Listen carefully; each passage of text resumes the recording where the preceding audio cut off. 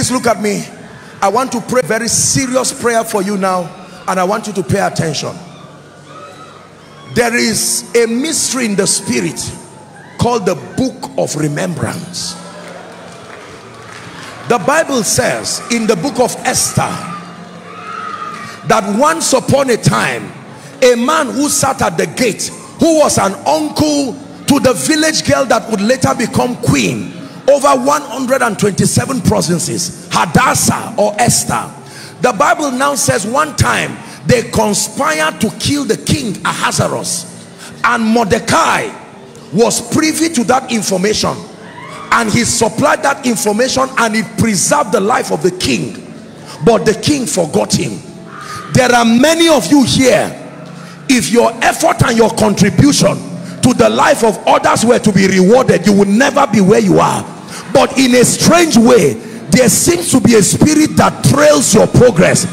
You help the rising of many, but it looks like you are forgotten. I'm about to pray for you because something is coming on you. Listen, listen, listen. Can I tell you this? God does not forget, but men can forget.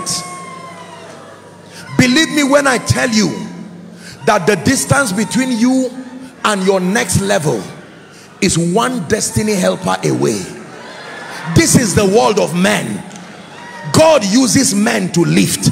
God uses men to help.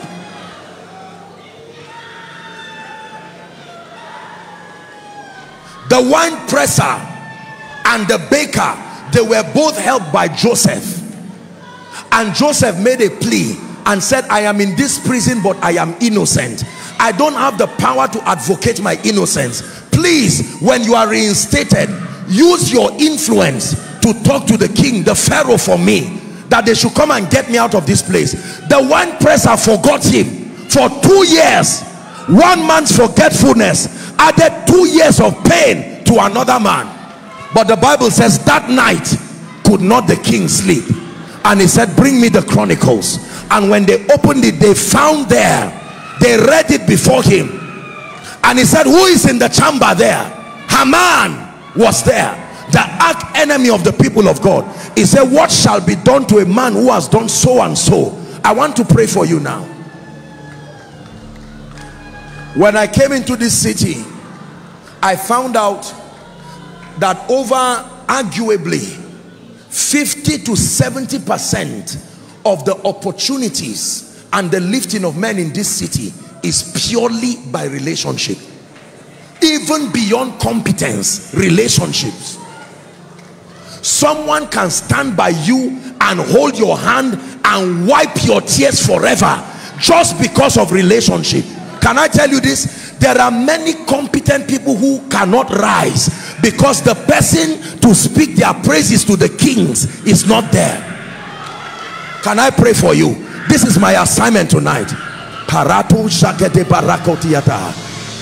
Many pastors have helped the rising of many, and they've been forgotten. They do ministry as if they are not called.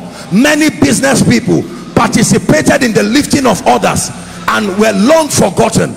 Many of you here, you played major roles in the rising of people in this city, and as it is, no one seems to pay attention to you. I want to pray grace on your life right now. In the name of Jesus Christ, the spirit that makes your helpers to forget you, I decree and declare that spirit departs from your life now. Receive it. It departs from your life now.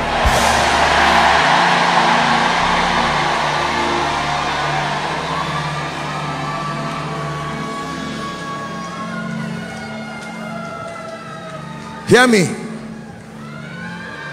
This man standing before you is, I am by the mercy of God the recipient of the remembrance of people who God used me to help and to lift at one point or the other. Believe me when I tell you, when your helpers remember you, one day can be equivalent to 10 years for you.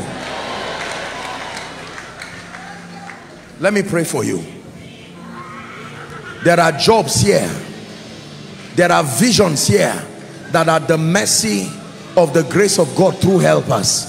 Right now, by the power of the prophetic, for everyone who has been forgotten here, leaving you in shame, leaving you in pain, I decree and declare, let the book of remembrance be opened for you now. Let the book of remembrance, archiving your diligence, archiving your honesty, archiving your sincerity, archiving your competence, let it be open for your sake now.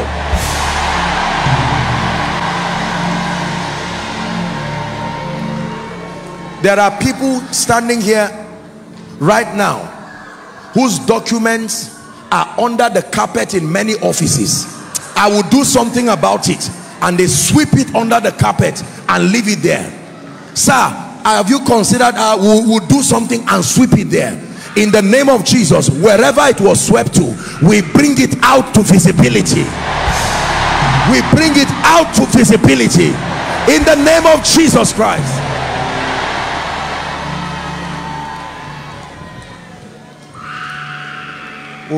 We'll pray for the sick shortly, but let me pray one more prayer.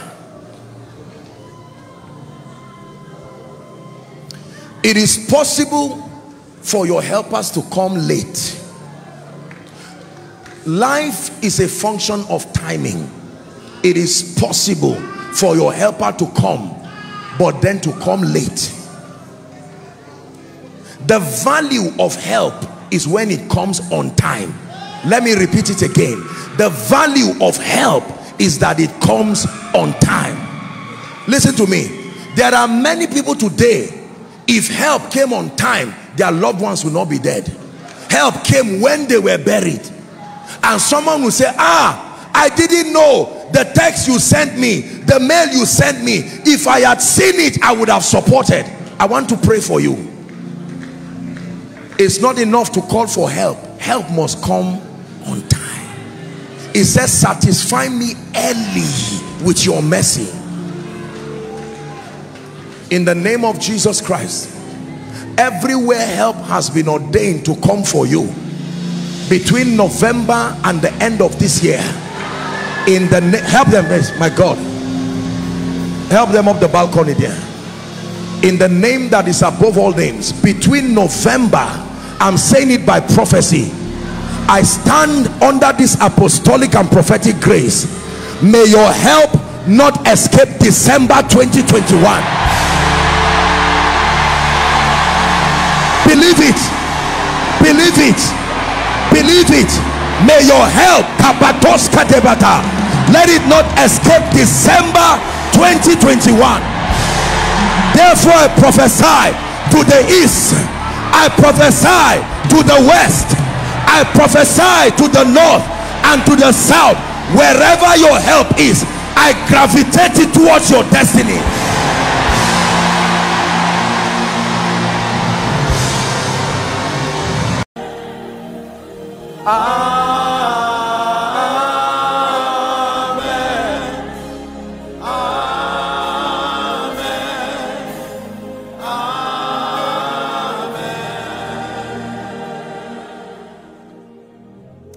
Every coldness and lukewarmness in your prayer life, there are people here, it was not like this with God. Something just happened. Perhaps the vicissitudes in life brought you down to a point where your prayer life has gone down.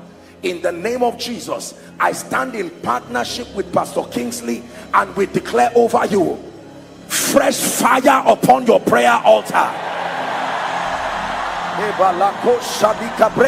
Help them please.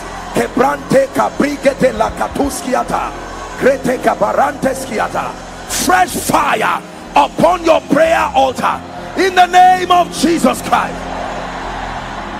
In the name of Jesus Christ.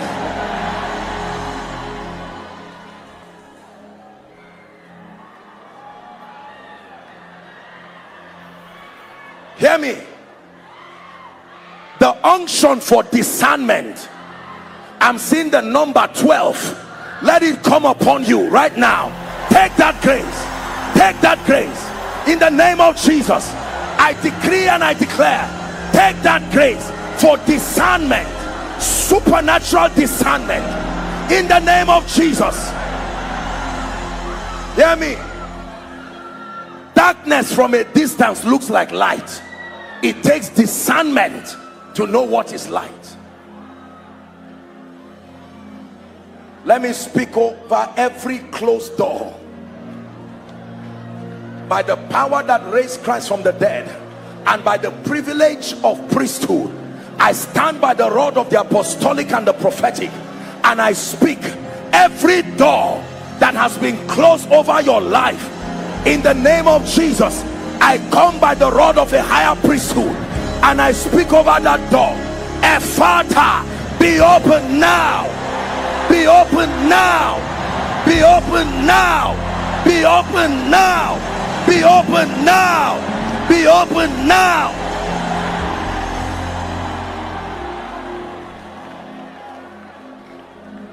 By wisdom, O God, heaven's gates open up. With understanding you order the seasons, creating day and night, turning darkness into light, arranging the stars to your please.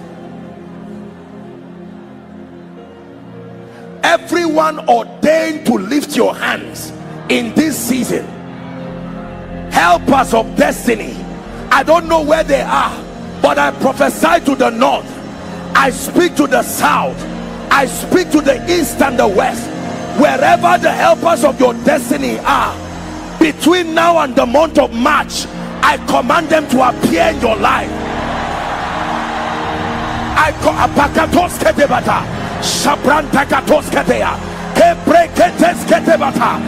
command that they show up in your life.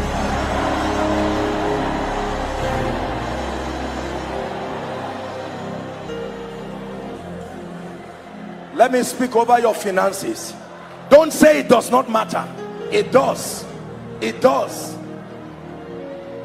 There is a prophetic dimension to wealth. By this time tomorrow, he said, water you turn into wine, open the eyes of the blind. There's no one like you, hey, none like you. Into the darkness you shine, into the darkness you shine. Out of the ashes we rise. There's no one like you, none like you. David's Christian Center, your God is mighty. Our God is greater. Our God is stronger. Lord, you are higher than any. Our God is healer. Awesome in power. Power, our God. Our God. Hear me. Please listen. I'm wrapping up. When it has to do with the subject of supplies and abundance, there is a place for value and productivity. There is a place for relationships and all of these factors. But in the kingdom, we are not left without an advantage. There is a prophetic dimension to wealth and abundance. It says, believe in the Lord your God, so shall you be established. Believe his prophets. Believe his prophets, so shall you prosper. Herein lies the pride of our world today. I know that the prophetic has been abused. There are imbalances here and there, but within the boundary of accuracy and the boundary of scripture, the prophetic can work wonders. I want to pray over someone. You will marvel and wonder at what God does in your life. In the name of Jesus Christ, I call upon the God of my covenant that between now and the next 90 days, according to the mystery of the ark of God in the house of Obed-Edom, standing in faith with your man of God, in the name of Jesus, by the privilege of this election of grace, I speak to your finances. Experience strange favor.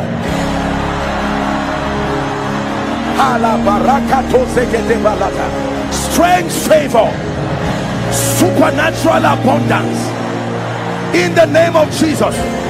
I compel men and systems and structures, I command them to respond favorably. Exodus chapter 3 and verse 21. And I will give these people favor in the sight of the Egyptians, and it shall come to pass that as ye go, ye shall not go empty. I forbid emptiness from your life. Esther chapter 2 and verse 15, the B part says, and Esther obtained favor in the sight of all them that looked upon her. Not some, all. I pray for you, anyone who looks upon you from tonight, may that glory that is upon you compel them to stand by you to help you.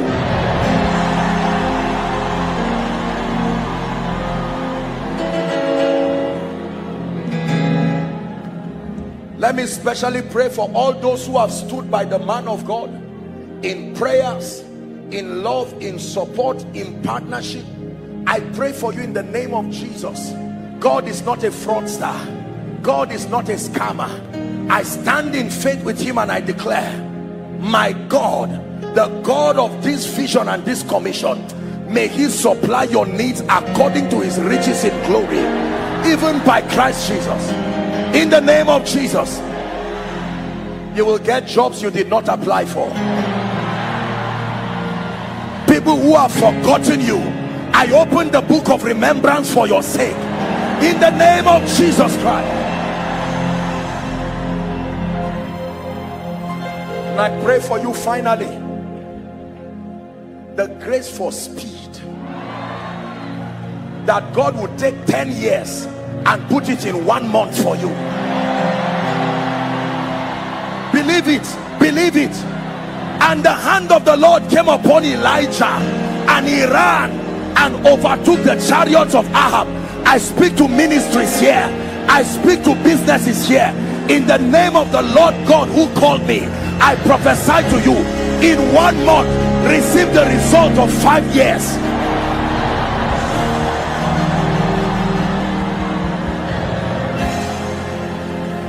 Can you pray that one prayer before I speak over your life? Listen, you are going to decree and declare that in the name of Jesus, this is the season where you will see the manifestation of God's grace, even in the area of supplies. Pray for yourself, pray for your ministry, pray for your business. Please do not entertain lack and want. It will affect your convictions. Pray.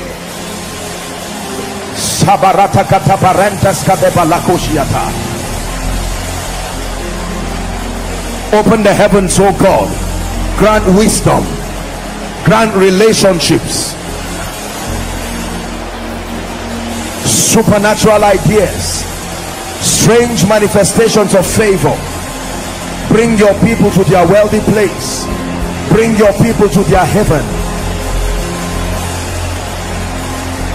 The slavery of lack and want and poverty, we curse you by the God of heaven. This is a season of light. Your people will experience supplies, supernatural supplies.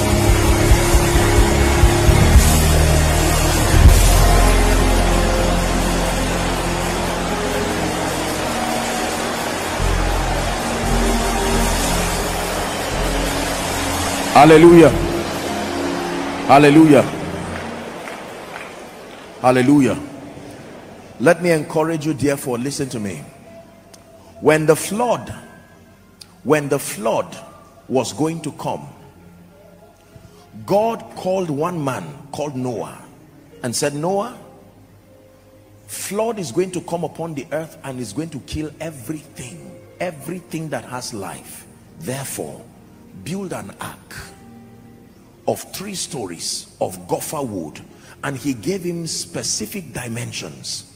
And when he built the ark, it was never God's desire to save only 8 people. There is nowhere written in the Bible where God said it is only 8 people I wanted to save. The stubbornness of the fallen man is what landed them in that flood. The ark could be able to take as many people. The animals obeyed, but men disobeyed. The animals did not even wait to experiment with the rain. From the bush, they started coming 2 by 2, 7 by 7 into the ark. But men, they began to laugh and to mock them. And the Bible says God closed that door. Can I tell you this? I don't mean to be arrogant, but one of the reasons why God sent us to this city is because of these times. We're not the only ones doing what we are doing. It's a collective effort of the body of Christ, but we have a contribution and a role to play. I'm saying this because many people's salvation is at the mercy of what they hear. This is the year that you will make up your mind that you're not going to come to the house of God alone. You are not first for yourself, and then to make up your mind that these my children who represent my future but are very, very lazy and careless when it has to do with their spiritual growth.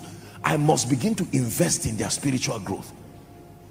Or your spouse who goes to the house of God and then leaves you behind, or you leave your spouse behind. You say, no, no, no, no, no. It is as for me and my house. Remember, the weakness of ignorance is where Satan will attack from.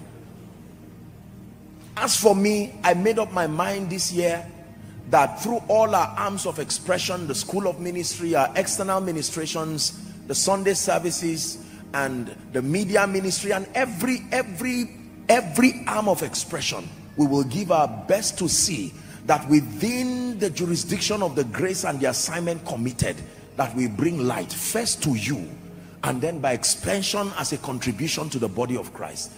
As for me, I've made up my mind and renewed my covenant with God that for me, I will give my best. It is up to you to make up your mind.